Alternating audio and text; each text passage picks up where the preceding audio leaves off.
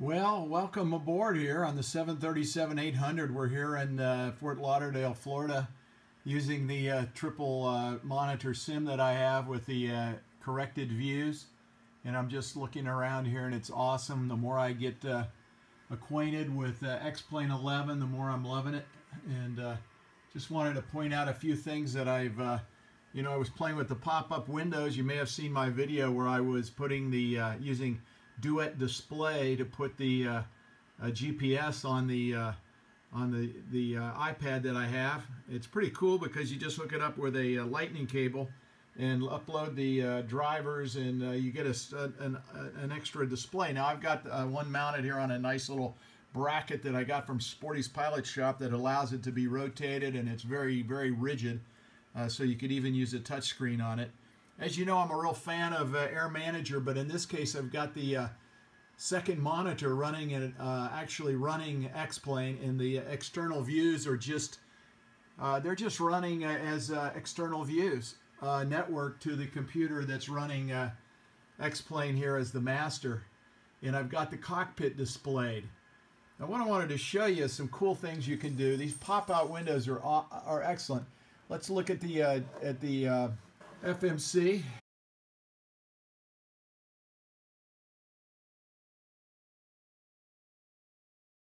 And then I'm going to pull it over here and click on the upper right, and it makes a pop-out window. I'm just going to drag that over onto my iPad. Then I'm going to maximize it to fill up the screen.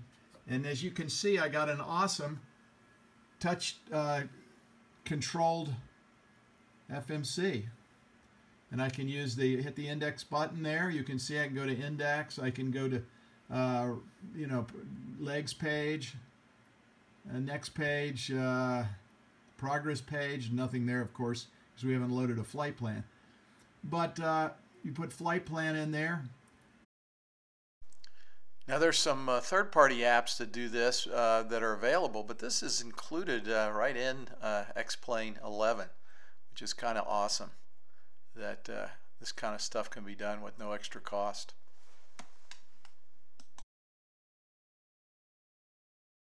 Yeah, with touch control it works quite nicely. And in this case there's not a need for Air Manager because you can get a real nice, pretty much just all touches. And as long as there's no knobs, it's fairly functional. So anyway, there's one use. Now let's take a look at another thing. We're going to hit command, or actually hit the M button, and that brings up the map. It's kind of hard to see here. I'm going to go over again and hit the pop-out button in the upper right, create a pop-out window. Now I'm going to drag it over here on my extra monitor on the right. Okay, there it is. I'm going to go up to the right to the maximize button, and now I have an awesome map that can be adjusted and zoomed and so on. So it's pretty cool. So you can see the detail on this map, and it's just really cool. And it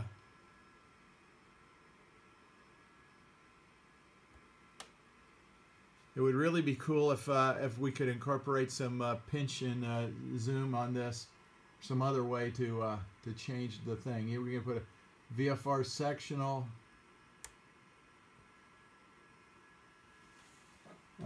We can change it to the low in routes, or the high in routes with the Jet Airways. We can put a compass rose on where our location is, and you can see there we are at Fort Lauderdale, aiming towards the ocean, runway 9 left. And I don't know if there's any underlying data refs for this or not, but if there are, we could build a mask with Air Manager and manipulate this also and incorporate this map into some kind of a nav display, which would be kind of cool. So anyway, that gives you an idea what can be done. As you can see, nice cockpit display. I haven't had a whole lot of luck using the cockpit. Now we've developed I developed a cockpit for the 737 that would fit on a monitor, but we were using the XHSI freeware and putting those windows in the openings. Now, just imagine, and I encourage you to contact Laminar and ask them to incorporate this. But imagine now if the PFD, the navigation display, and the multifunction displays could also be popped out. Then you could put them on another monitor, and either you build an Air Manager screen or controls around there that are easily manipulated with touch control, or you could also take just about any window. You know, I understand that the GTN 750 by Flight 1, or actually Reality XP, that's already on the X-Plane. As soon as the software development kit allows for pop-out windows, they're going to be able to pop out that GTN 750, and can you imagine how much fun it would be to put that on your iPad or into another layout like the one that we did for with Air Manager. You might check that video out too. I tried putting the 430 and 530 both into a Cessna 172 layout, and it really looks cool. So anyway, I think we got some bright future for cockpit builders, being able to undock all sorts of navigation displays and not have to reinvent the wheel, and to incorporate those into either cockpits using other monitors, or incorporating them into a virtual touch cockpit like I did with Air Manager. So check out my other videos. Subscribe if you like. I'm always on the lookout for some new cool thing, and I've been exploring a whole lot into X-Plane 11 because I think it is obviously the simulator of the future. Thanks a lot. So after playing around with the pop-out windows, I'm pretty impressed, but there's a few things that I'd like to see added to make them more functional. First of all, there needs to be some constraint on resizing. I don't know if you've tried, but if you grab the corner and try to resize it, there's no control of the aspect ratio, so what you end up with can end up in a very unusual shape, nothing like the original instrument. I think there should be maybe the shift key or some other key for constraint, so that when you drag, it maintains the shape or the aspect ratio, just like most other graphics programs. The second thing I'd like to see is some kind of persistence on window location. For example, when you pop out the window and drag it to another location, when you close it, it doesn't remember that position, so that the next time you start X-Plane, you have to go through that whole process again. And you can imagine if you had a multiple window cockpit where you've drug a number of these out and placed them on monitors or other locations, iPads, wherever, it would be a pain to have to do that every time. So I'd like to see that when X-Plane is shut down, or when the aircraft is shut down, that it would remember the last location that pop-up window has been, so that when you open it again, it could go right to that location. Even better, it would be nice if there was some kind of modifier key, maybe the option key or something, that when you clicked it, instead of clicking it the first time and bringing it up to be visible in the regular sim window and then having to pop it out by clicking the upper right corner again, it would sure be nice if by holding that modifier key down, it would not only open it, but it would also pop it out to a separate window. And if it had known locations for the previous location, it would go straight to that location. That way, by just clicking the various displays that you wanted to pop out and position in a simulator, it would happen just with a simple click, a modified click, instead of having to go through several steps. Although I'll continue to use it and be happy with what we have, I think these are a couple fixes that would greatly improve the functionality.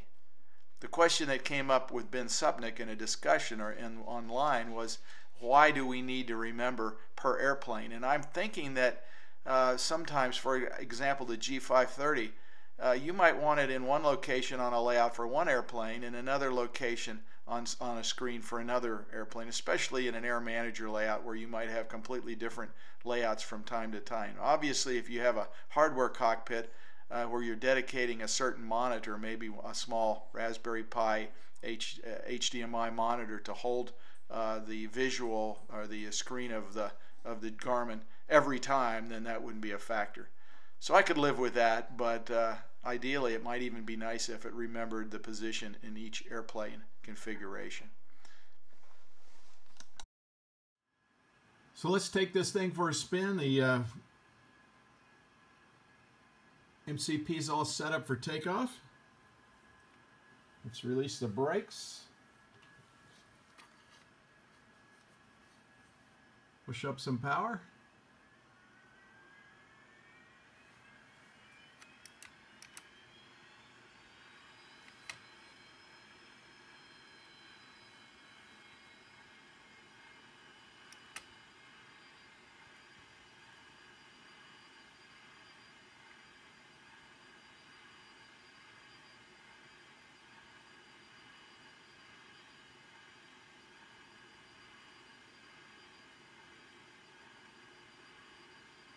$80 knots.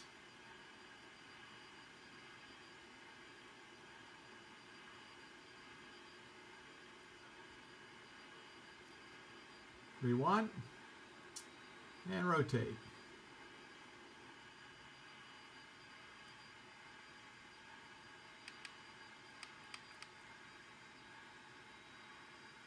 Positive rate, you're up.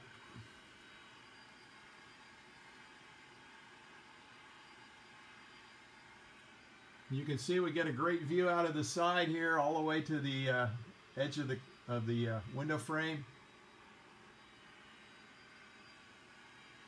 Turning to the north here.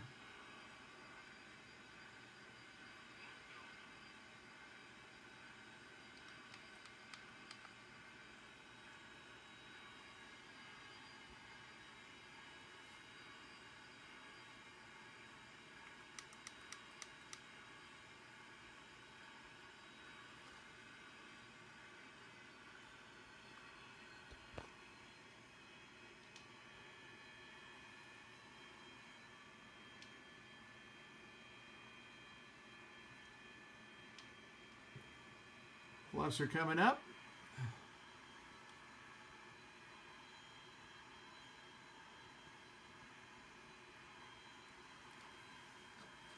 Let's engage the IA channel of the autopilot and go to level change.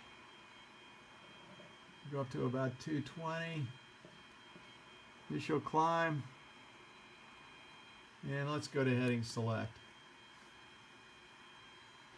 Thanks a lot for viewing. Hope to see you soon on another video.